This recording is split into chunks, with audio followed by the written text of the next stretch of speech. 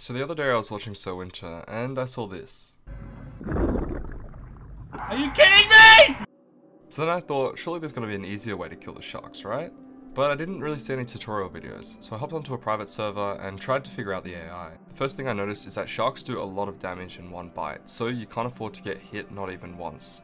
Next thing I noticed is that sharks will always keep their circular pattern, but if they see you, they'll dart straight towards you. And their range of vision is around 10 meters, so as long as you stay out of their range, you should be fine.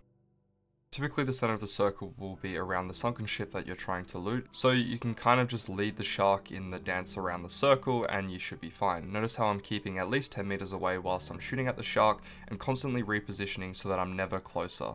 Unless you're point blank, and with this tactic we won't be, it'll take 4 spear shots, obviously fired from a spear gun, in order to kill the shark.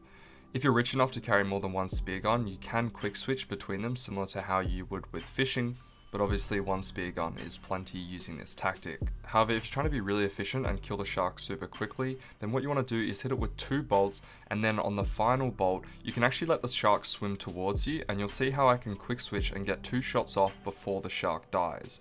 Keep in mind though, if you get any invalids, which I have done previously, then you'll need to bring out your combat knife in order to finish it off. To get your hands on a spear gun, you're probably going to want to tech tree it, otherwise trying to find it in a crate is just really low odds at only 1% per crate, as well as sunken chest. And keep in mind the spears have a decent amount of lead and drop at 10 to 15 meters, so make sure to practice and bring spare bolts if you need to. To finish off the video, I'll just leave you with a clip of me killing a shark.